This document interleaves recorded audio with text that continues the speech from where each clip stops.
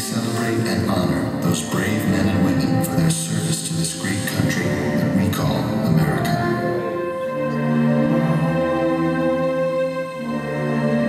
Thank you.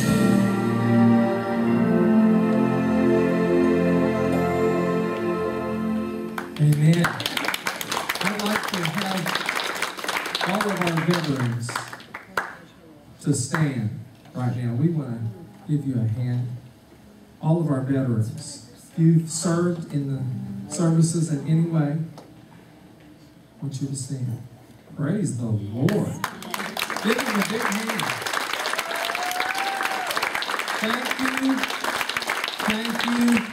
Thank you. We appreciate you. Hallelujah. No one knows but God what you've been through. Hallelujah. I want us to do a Pledge of Allegiance. Would I get someone to bring the flag?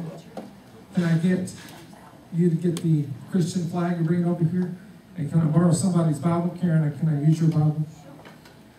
First of all, we want to stand and do a Pledge of Allegiance to the American flag. Amen? Is there a young person that could lead us in that? Well, I'm young. Who will? Somebody needs to hold it up. Hold the flag out. All right, Daniel, hold it out like this.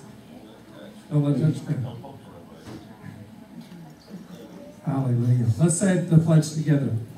I pledge allegiance to the flag of the United States of America and to the republic for which it stands, one nation, under God, indivisible, with liberty and justice for all.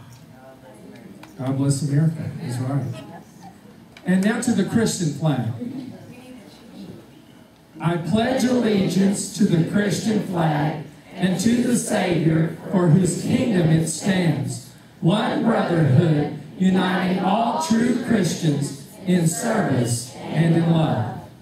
And now, why don't you pick up your Bible if you've got one with you. And let's just say this to the Bible. Our pledge to the Bible.